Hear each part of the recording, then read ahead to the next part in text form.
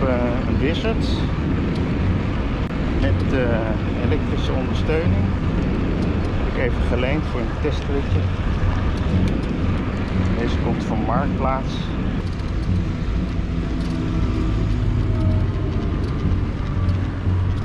Het AVAS-gebouw.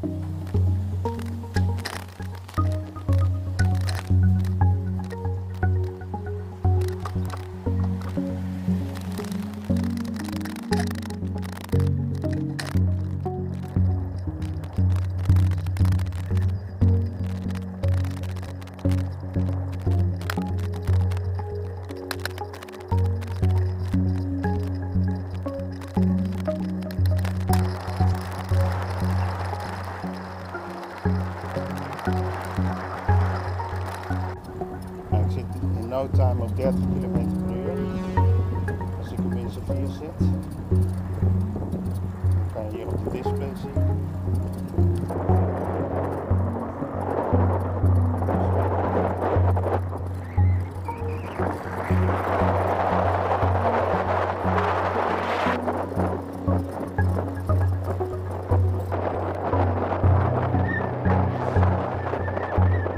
Een BionX accu.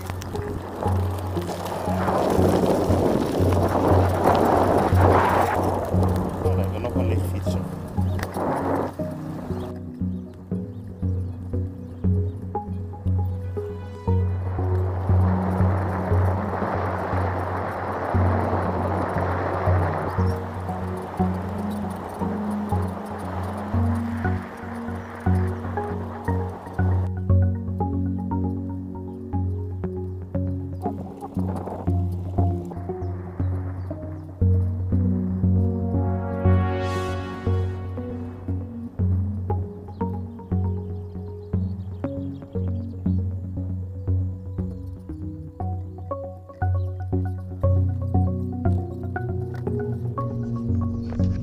Dit is dan de Challenge Wizard met trapas ondersteuning, BionX. Die hebben ze er later opgezet, denk ik. Aandrijving in het achterwiel met Magura hydraulische rem. Hier zit het veerelement. Ook voor schijfremmen, hydraulisch.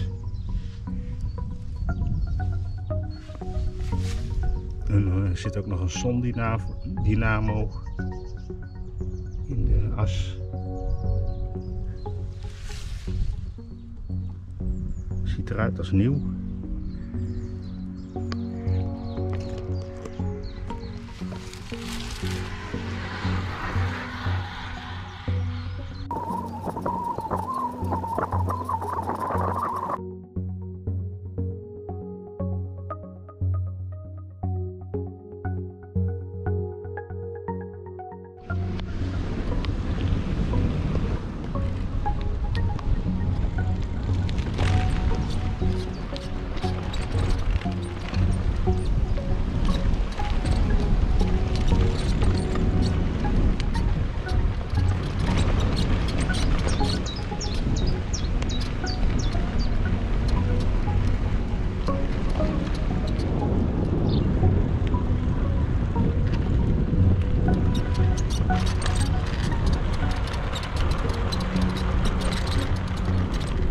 Het rijgedrag is ongeveer hetzelfde als mijn Wizard. Je stuurt ongeveer hetzelfde. De zitpositie is een beetje rechtop, een beetje meer rechtop.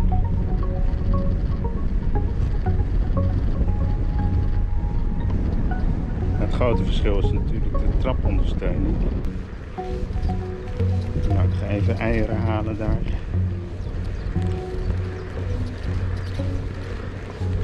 Woudenberg.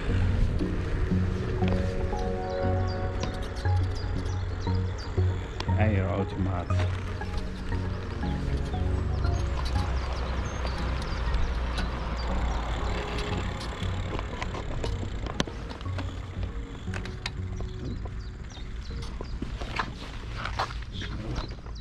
De fiets heeft geen standaard, dus ik moet hem even tegen de deur zetten.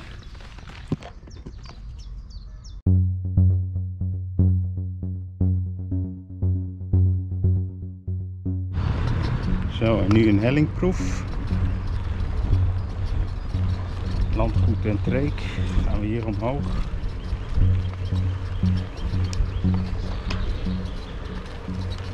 Richting de boswachterij Austerlitz.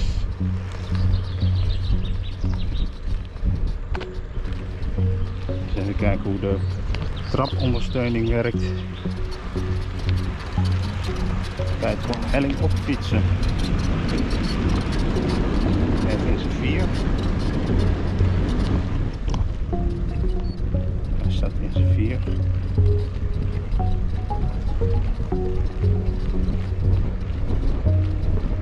Nou, het gaat als vanzelf. Je moet nog wel blijven trappen.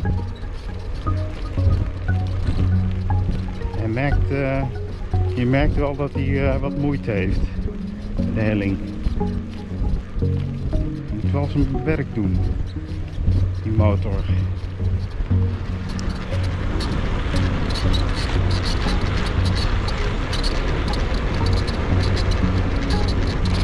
Het gaat niet zo makkelijk bergop als de flyer. Je hoeft helemaal niet te trappen, bijna. Nu moet je wel blijven trappen.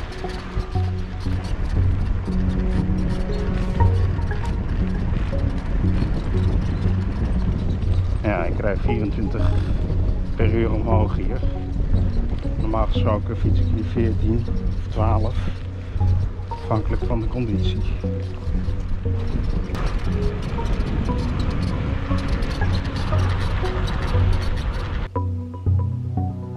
En daar is de piramide van Austerlitz.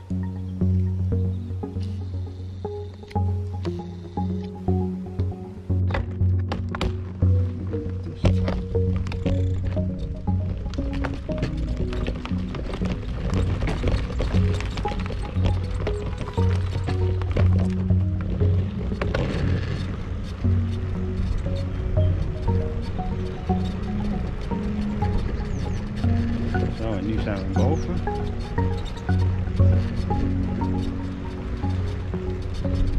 Daar rechts ligt een luisterrij, militair oefenterrein.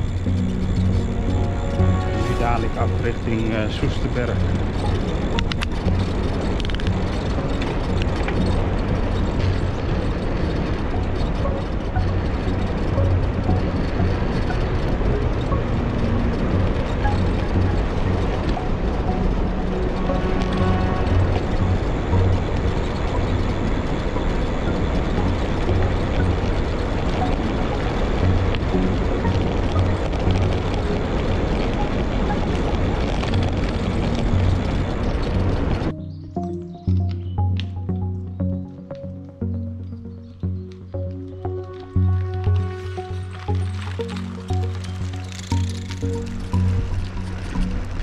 Nog steeds een beetje omhoog.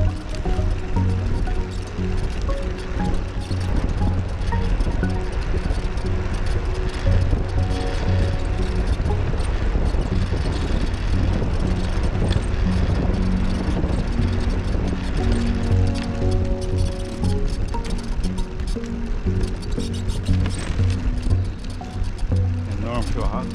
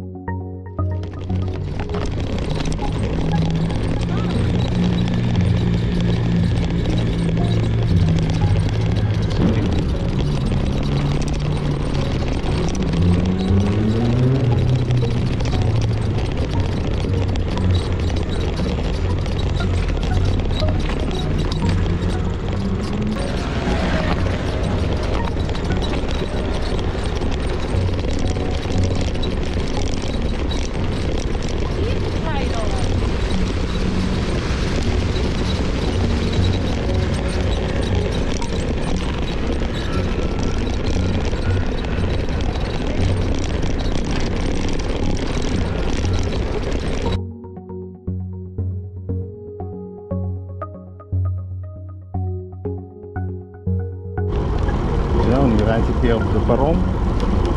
Weg naar huis. Even een tochtje gemaakt op de Wizard e-bike. Maar deze ligt toch veel comfortabeler qua stoel. Hier heb je helemaal geen trapondersteuning nodig op deze fiets.